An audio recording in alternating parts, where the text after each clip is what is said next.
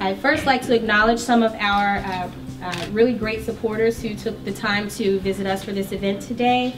Councilman Leon Pinkett and Mayor Catherine Pugh, who hasn't arrived yet, but she is en route. There is someone here from her office.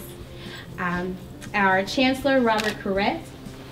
And I haven't seen her yet this morning, but I believe Senator Barbara Robinson is here as well. She can't make it. She has a short tonight. She sends her regrets, but she is a strong Coppin supporter. In keeping with the theme of, and Regent Will Shorter is also here. Excuse me, Mr. Shorter. In keeping with the theme of the university celebration this year of African American History Month, the theme is African Americans in Times of War. Today we're here to honor our very first African American Commander-in-Chief, President Barack Obama. We were going to, and I have to give you my apologies, have the colors presented by our ROTC color guard. Unfortunately, we didn't account for the low ceilings of the first floor of the library, so they won't be able to present the colors. But I'd like to acknowledge the students who were here to make that happen, and they are Cadet Aaliyah Brown, Cadet Brittany Price, Cadet Emmanuel Majikodonmi, and Cadet Miracle Lawson, Cadet Atasia Wells.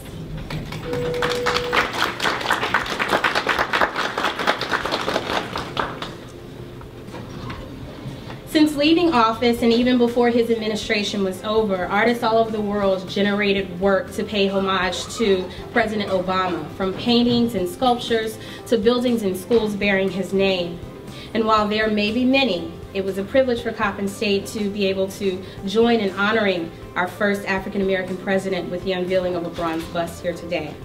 While President Obama was invited to be here today, the work of such a noble leader is never finished, and he sends his regrets.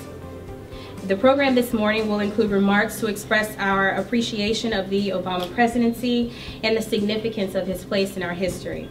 Of course, the unveiling of a presidential bust begs for a presidential presence, so it is my privilege to introduce to you the president of our university, Dr. Maria Thompson.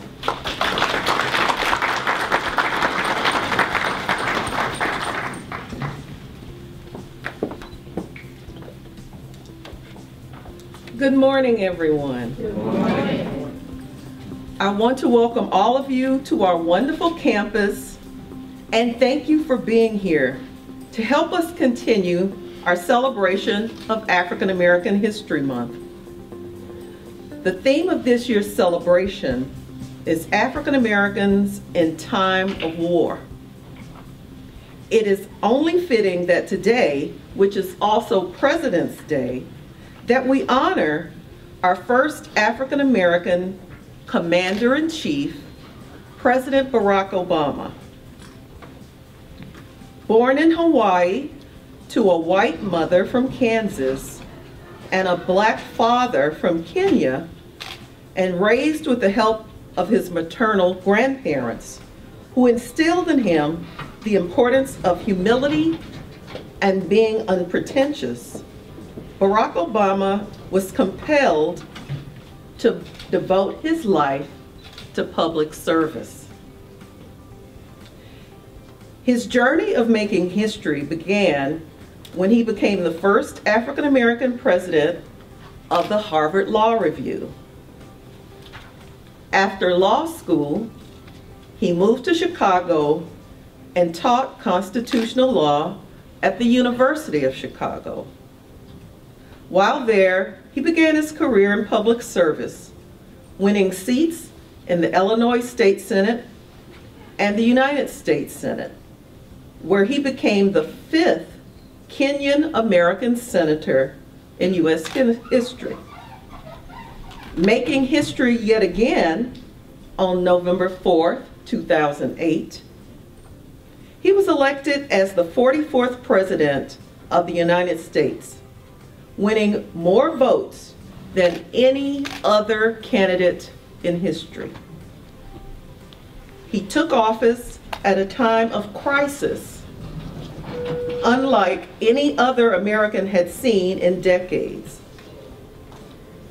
A nation at war, a planet in peril, the American dream itself, threatened by the worst economic conditions since the Great Depression. President Obama's leadership helped to rescue the economy, revitalize the American auto industry, reform the healthcare system, and put the country on a firm course to a clean energy future, all while overseeing the longest stretch of job creation in American history.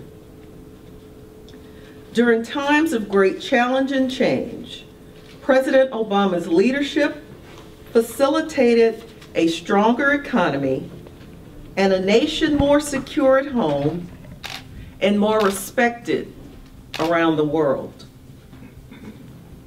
The Obama years were ones in which more of our people, African American people, could see themselves in the changing face of America. Moving into a White House that was built by African American ancestors and leading a country under a constitution that previously supported the notion that slave ancestors were to be counted as 3/5 of a person, Barack Obama's election cultivated the hope of a more equitable society.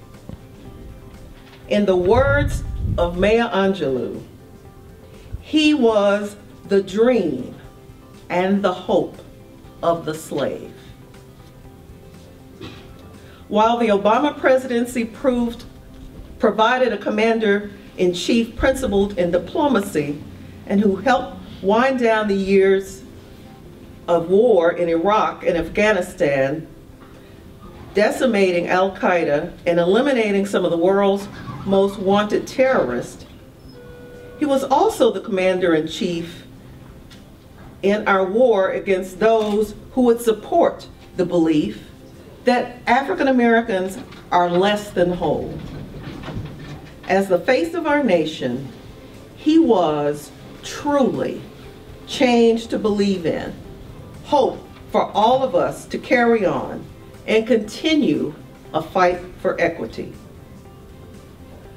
So today, it is my privilege to honor President Barack Obama with the dedication of a bronze bust. The bust was created by the artist Matthew Gonzales, and it was produced and commissioned by Peter Kaplan of Our World, LLC. Our own Coppin State alum, Larry Poncho Brown, is responsible for providing Coppin State University the opportunity to acquire the bust. Acquisition of the bust would not be possible without the generous donations received from Coppin alum and longtime friend of the university, James Winky Camphor, and the CSU Development Foundation, led by our Vice President for Institutional Advancement, Douglas Dalzell. I want to extend my sincerest thanks to you for your dedication to Coppin. Supporters like you contribute to the success of our outstanding university. Thank you.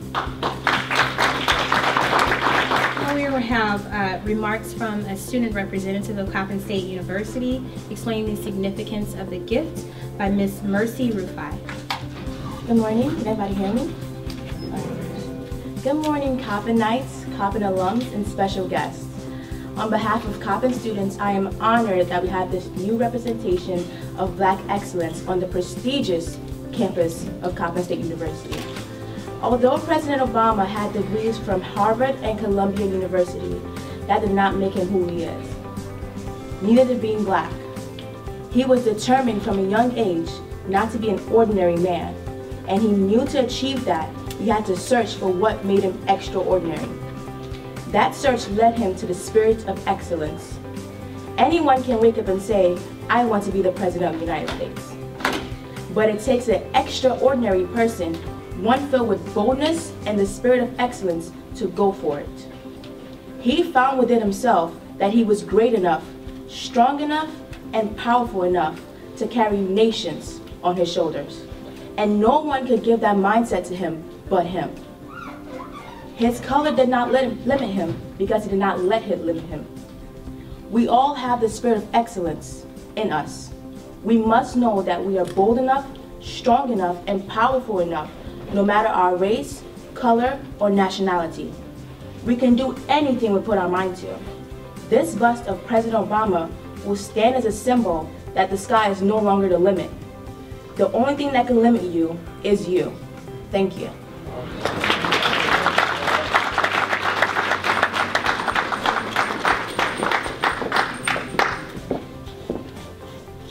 And now I will ask Mr. James Camphor to come forward, along with Douglas Dalzell from the Coppin State University Development Foundation, Larry Poncho Brown, the Coppin State alum, who assisted in making this possible. One, two, three.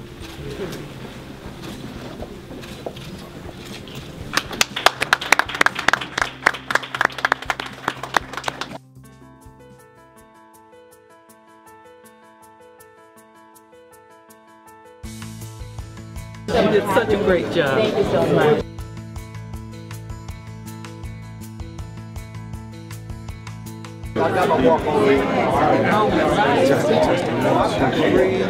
And so I was one of the original artists that created one of the 44 busts. And we decided that why not place one here in Baltimore? So I partnered with Peter Kaplan, I partnered with Joe Ford, I partnered with Carver Senior High School, the Linwood Jordan Scholarship Fund, and James Winky Camphor. We all got together to secure this first bust for Coppin State University.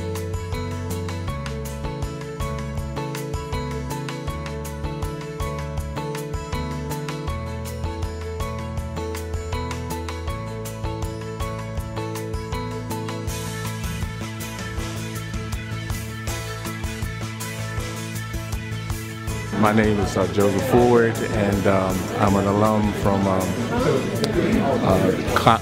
Carver and the Maryland Institute College of Art. And Poncho as well, he's an alum from Carver. And over the years, we've been collaborating on a number of projects. So he approached me about the Obama bus, and try to figure out, you know, it's a kind of a costly project. They're bronze, and we had to figure out a way to come up with the funding.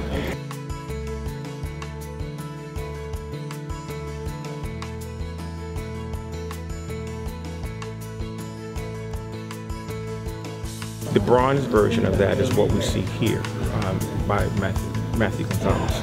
And basically, the task now is to place as many of these busts as we can in historically black colleges and libraries across the country.